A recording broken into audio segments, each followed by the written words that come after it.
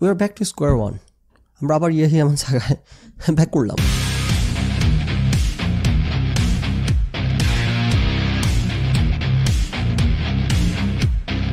আজকে সকালে ঘুম থেকে উঠে খুব ইন্টারেস্টিং দুটো ইমেল পাইলাম। দেখেন, ইয়াহিয়া আমিন তো সৎলোক না, তো ভণ্ড প্রতারক আমরা দেখে আসতেছি। তো আমি তো সৎলোক, আমি তো ইয়াহিয়া আমিনের মতো ভণ্ড না, এত বড় দাড়ি না রাখলো এদের মতো বাটপারও না। সো যে কোনো কিছু অভিযোগ যা আসে যখনই আলোচনা করি, বস্তুনিষ্ঠ কিনা সেটা বোঝার চেষ্টা করি, সাবস্ট্যান্টিভ কিনা ক্লেমগুলো সেটা জানার চেষ্টা করি। সো যে দুজন ইমেল করছেন ওনাদেরকেও আমি পুশ ব্যাক করছি, চ্যালেঞ্জ করছি ওনাদের দাবি সত্যতা। যেমন ভাঙা স্ক্রিনশট পাঠাইছেন, তো তারপর আমি ওনাকে বললাম যে দেখেন আপনি যে স্ক্রিনশট পাঠাইছেন ভাঙা, এটা যে এখানে ইয়াহিয়া আমিনকে নিয়ে কথা হচ্ছে এটা তো কোনো নিশ্চয়তা নাই। সো আপনি ইদার আমাকে দুইটা স্ক্রিনশট মানে পুরো ইমেলের বডি পাশাপাশি অবস্থায় সাইড বাই সাইড দেখান, অথবা সরি আমি আপনাকে চ্যালেঞ্জ করতে হচ্ছে, কিছু করার নাই, আমাকে ভেরিফাই করে নিতে হবে যে কোনো ক্লেম। আর যেই ভদ্রলোক মূলত ইমেলটা করছেন ইউনিভার্সিটি অফ ডার্বির কাছে ইয়াহিয়া আমিনের ডিগ্রি সত্যতা সম্পর্কে জানতে চেয়ে উনিও ইমেল করছেন। দেখলাম যে উনি ইমেলটা করছেন জানুয়ারির 5 তারিখে, রিপ্লাইও পাইছেন জানুয়ারির 5 তারিখে। আজকে হচ্ছে জানুয়ারির 16 তারিখ। সো এতদিন কেন উনি আমাকে জানান নাই, যেখানে আজকে থেকে 10-12 দিন আগে আলোচনা করাতেই তো উনি ইমেলটা করলেন। সো তখন আলাপ আলোচনা হচ্ছিল, উনি তখন রিপ্লাই পেয়ে এতদিন পর আমাকে জানাচ্ছেন, একটু কোশ্চেনেবল মনে হয়। সো আমি ওটা ওনাকে পুশব্যাক করলাম। উনি যেটার অ্যান্সার করলেন ওইটা রিজনেবল অ্যান্সার। উনি বললেন it's not my institutional email ID from my university. তো যে কারণে এটাতে খুব বেশি ঢোকা হয় না, এই কারণে উনি ইনবক্স চেক করা হয় না, এখন চেক করে এটা পাইছেন। Made sense. এখন উনি পুরো ইমেলের হচ্ছে থ্রেড পাশাপাশি রেখে দেখতে পাচ্ছি আমরা। সো আমরা নাও জানি নিশ্চিতভাবে কাকে নিয়ে কথা হচ্ছে। So okay fine. তার মানে ইমেলের অথেন্টিসিটি এবং যা জানলাম এটার অথেন্টিসিটি নিয়ে কোনো প্রশ্ন নাই। ইউনিভার্সিটির প্রফেসর উনি কি রিপ্লাই করছে, উনি বলছেন যে ইউনিভার্সিটি অফ ডার্বি সাইকোলজি, ওনার সেই ডিপার্টমেন্টের professor, I have been the programme lead for the MSc psychology since 2016 and I cannot find any records for the individual who you have mentioned in your email. I have searched through the records for our MSc psychology that first started in 2005. So উনি 2016 থেকে উনি head, তার ওনার অধীনে এরকম কেউ করে নাই। তারপর এবং ইয়াহিয়া আমিনের কিন্তু করলে সে 2016 পর করছে, সে লাইফ স্প্রিং এস্টাবলিশড করছেই হইতেছে কত সালে, 2000 সালে, এরকমই কত কাছাকাছি সালে। এই কারণে এই প্রতারক কোনো ডেটেড পাবলিশ করে না, কোর্সের ডিউরেশন ডেট কিছু ইয়ার সাল। সো এবং শুধু তাই না, ভদ্রলোক 2005 থেকে সকল রেকর্ড ঘেটে ইয়াহিয়া আমিনের কোনো রেকর্ড পান নাই। না, সেকেন্ড প্রশ্ন আসতেছে যে এই যে ইয়াহিয়া আমিন এত বড় প্রতারক, এটা বিশ্বাস করাটা একটু কষ্টসাধ্য যে এতদিন আমি আলোচনা করে আপনাদেরকে দেখাইছি যে ওনার এই ডিগ্রি কোনোটাই হইতেছে রেলেভেন্ট ফিল্ডের না, সুতরাং উনি প্র্যাকটিস করতে পারার কথা না, উনি জেলে থাকার কথা। সো সেটা এস্টাবলিশড ফ্যাক্ট, এই ব্যাপারে দ্বিধার কোনো অবকাশ নাই। কিন্তু ওনার যে ডিগ্রি নাই, উনি এত ঘুরে ঘুরে ক্লেম করতেছেন, এটা কিন্তু একটু অবিশ্বাস্য সত্যি কথা বলতে। ওনাদের তো সকল দাবি শুভঙ্করের ফাঁকি, ভাওতাবাজি দাবিটা এতদিন আলোচনা করে দেখাইছি। ডিগ্রি হচ্ছে অর্গানাইজেশনাল সাইকোলজিতে, সেটা উল্লেখ না করে বলে আমার মাস্টার্স। আরে বেটা, তোর মাস্টার্স কিসে? Clinical counselling সাইকোলজিতে। তো এই যে অর্ধসত্য এবং লাইন বাই অমিশন এগুলো করে আসতেছিল, সেই ভাওতাবাজরা এবং এই মিথ্যাবাদীরা যেহেতু মিথ্যাবাদী ব্যাখ্যা দিয়ে আসতেছে, কথা বলে আসতেছে, সো এখানে আর কত শুভঙ্করের ফাঁকি আছে, আর কত ভাওতাবাজি আছে, এটা একটা রিয়েল কনসার্ন না। কারণ এদের ক্রেডিবিলিটি কিন্তু এখন অলরেডি নাই, নষ্ট হয়ে গেছে। আপনি কোর্টে যদি আপনার ক্রেডিবিলিটি একবার প্রশ্নবিদ্ধ হয়, আপনি মিথ্যা বলে ধরা খান, তারপর কোর্ট কিন্তু আপনারা সাক্ষ্য নিবে না।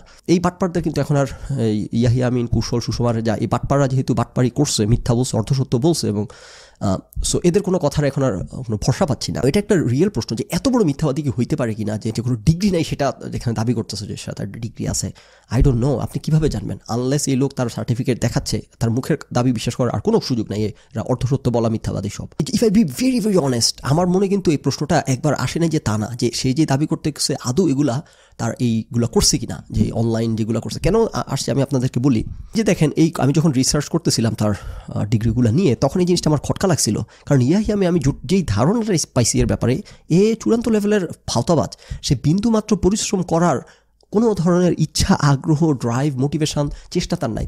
তার কথা হইতেছে মানে নিচু পর্যায়ের স্ক্যাম, যে আমি কোনো কষ্ট করবো না, কোনো পরিশ্রম করবো না, লাইফে কিন্তু খালি হইতেছে অ্যাকোলেটস নিব এবং ভাওতাবাজি করবো, এই হইতেছে তার লাইফের হইতেছে ফিলসফি আর কি। যখন প্রথমবার রিসার্চ করতেছিলাম তখন এই জিনিসটা দেখে আমার খটকা লাগছে যে স্টাডি অপশন পার্ট টাইম 2 থেকে 3 বছর। সো আরেকটা যেটা উনি দাবি করতেছেন অর্গানাইজেশন সাইকোলজিতে করছেন, সেটাও অনলাইন, এটাও কিন্তু অনলাইন, যেটা আলোচনা করে আসতেছি যে এসব অনলাইন কোর্স সকল ক্ষেত্রে অ্যাকসেপ্টেবল হওয়ার কথা না। তো সেই কোর্সটা সম্ভবত 9 মাসের। আমি তখন যতটুকু দেখছিলাম কোর্স ম্যাটেরিয়াল ঘাটাঘাটি করে, 3 সেমিস্টার বা 3টা ভাগে প্রোগ্রামটা, একটাতে হচ্ছে 3 মাস করে, টোটাল 9 মাসের আমার মনে হয়েছে। সো এইখানে লেখা 2 থেকে 3 বছর, আমার কিন্তু হিসাব মিলে নাই, কারণ এই লোক সম্ভবত 2018 সালের পর, এই কারণে সে কোনো তারিখ উল্লেখ করে না, দিন, তারিখ, মাস, প্রতিষ্ঠান, ডিগ্রির নাম, কিচ্ছু সে উল্লেখ করতেছে না। লেয়ারে লেয়ারে ভাতা ভাচ্ছে এতদিন ধরে যে বলে আসতেছি। সো এটা ডিডন্ট কোয়াইট অ্যাড আপ যে 2 থেকে 3 বছরের কোর্স, আবার ওইখানে 1 বছর 3-4 বছরের কোর্স, এত বড় ভাতাবাজ সে করলে কত সাল থেকে কত সাল পর্যন্ত করছে। পাশাপাশি এই যে কোর্স ফিটা দেখেন, ইন্টারন্যাশনাল স্টুডেন্টদের এই কোর্স করার ফি হচ্ছে $9,500, $10,000 প্রায়, যেটা বাংলাদেশি টাকায় আসে প্রায় 14 লাখ টাকা। আমার এগুলো সব কিছু দেখে একটু খটকা লাগছিল, কারণ উনি যে ভাতাবাজ, মিথ্যাবাদী প্রতারক, এটা তো তখনই টের পেয়ে গেছি। সো এত বড় প্রতারক, এই পরিমাণ প্রথমত উনি তো ফিজিক্যালি ওখানে গিয়ে কোর্স করা। আরে ভাই, আপনার যদি ডাক্তারি করতে শখ হয়, আপনার ডাক্তারি করতে ইচ্ছে হয়, কোনো সমস্যা তো নাই, আপনি করেন। আপনার অনার্স নাই, আপনার মাস্টার্স নাই, আপনি করে নেন, তাইলে মাস্টার্সটা করে নেন ক্লিনিক্যাল কাউন্সেলিং সাইকোলজিতে, ইন্টার্নশিপ করে নেন, সুপারভাইজড ট্রেনিংগুলো করে নেন, করতে তো কোনো সমস্যা নাই, কিন্তু উনি কোনো কিছুই করবেন না।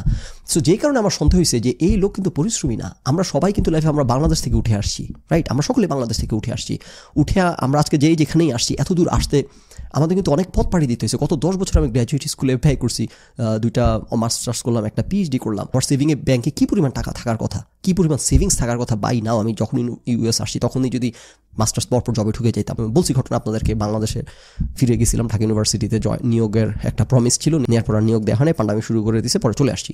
সো আমি তখনই জিনিসটা চিন্তা করতাম যে আমি যদি আজকে বাংলাদেশে না গিয়ে একটা জবে ঢুকে যেতাম, গত 6, 7, 8, 10 বছরে চাকরি করে আমার ব্যাংকে আজকে কয়েক কোটি থাকার কথা সেভিংসে।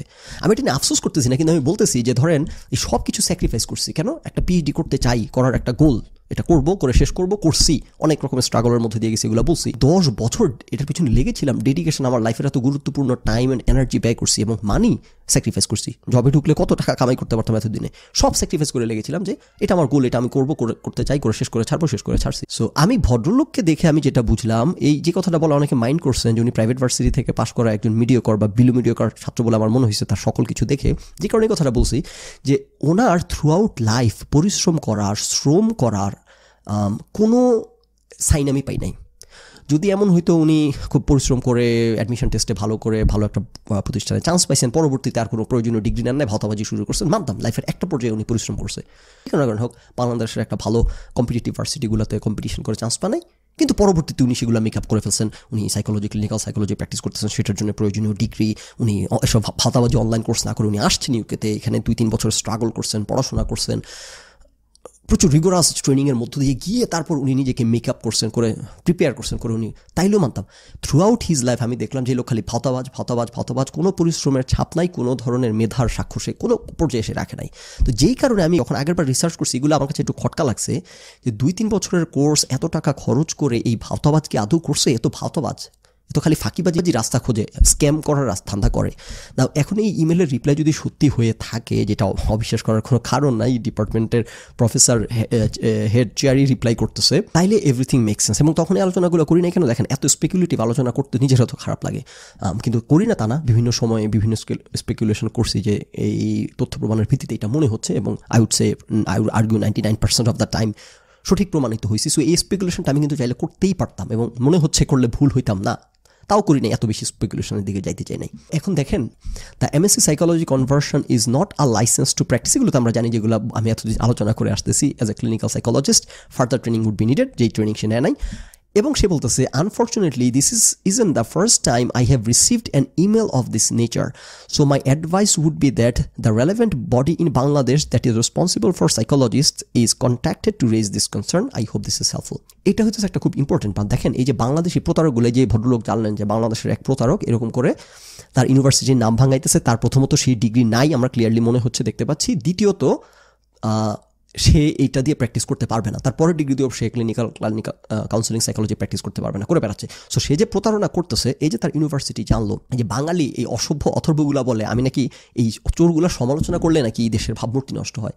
আমি সমালোচনা করায় দেশের ভাবমূর্তি নষ্ট নাই, এই যে চোরগুলা চুরি করে ইন্টারন্যাশনাল পোডিয়ামে গিয়ে, তাতে করে দেশের ভাবমূর্তি নষ্ট হয়। ওকে, বাংলাদেশিতে যারা ইন্টারন্যাশনাল লেভেলে কাজ করে, যেগুলো স্টুপিড স্কুল কলেজের পোলাপান, কখনো দেশ ছেড়ে বাইরে এক পা ফেলে নাই, এগুলা ইয়াহিয়া, আমিন, সোলামান সুখন, আরিফার হোসেন কুশল শুনে দেশপ্রেমে টকবক করে, এগুলো সব স্টুপিডগুলো সব কথা বলে বেড়ায়। যারা দেশের বাইরে পা রাখছে তারা জানে এই দেশের ইমেজ কীরকম এই চোর বাটপারের দেশের ব্যাপার ইমেজ। আমার ল্যাবে একটা স্টুডেন্ট পিএইচডি প্রোগ্রামে আমার প্রফেসর এরকম তাকে পরে ল্যাব থেকে কিক আউট করে।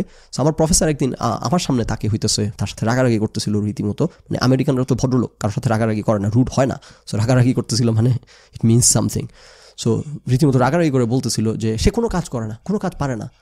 তো দীর্ঘদিন এরকম হওয়ার পর তারপর তাকে ডেকে আনলাম, যেটা বললাম পরবর্তীতে তাকে কিক আউট করে ল্যাব থেকে এই কারণে। তাকে ডেকে এনে বললো, আচ্ছা তুমি যে বললা তুমি এই পারো সেই পারো, পাইথন পারো কি C++, জাভা, এই সেই দুনিয়া সব ফাটাই ফেলছো, কী পারো, তুমি তো কিছুই পারো না। সে তার সিভিতে এগুলো সব লিখে রাখছিল যে এই পারে সেই পারে। এখন প্রফেসর আনছে অ্যাডমিশন দিয়ে আনার পর সেগুলো কিছুই পারে না।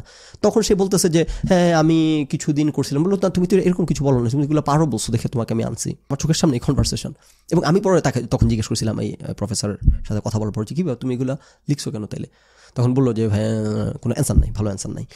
সো আমার বড় ভাই ফ্রিল্যান্সিং করে এবং বাংলাদেশের ফ্রিল্যান্সারকে কেউ নিতে চায় না, নাম দেখলে নিতে চায় না।